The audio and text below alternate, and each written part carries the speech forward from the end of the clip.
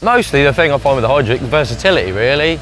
Different amount of jobs you can do with it for a wheeled machine. It is good on off-road and like any other road work or anything like that, really. It's, yeah, a very versatile machine.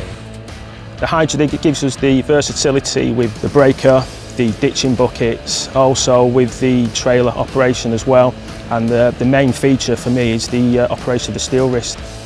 It's fantastic. We've got 3 different engine modes on this machine now, whereas before on other machines that I've driven you haven't. So you've now got more versatility for the type of job that you're actually going to do on that particular task.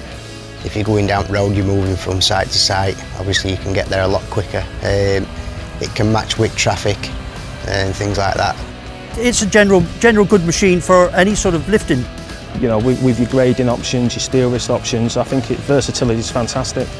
Basically, the best thing with Hydradig is the versatility of it. Whichever job you want to do, that will do it.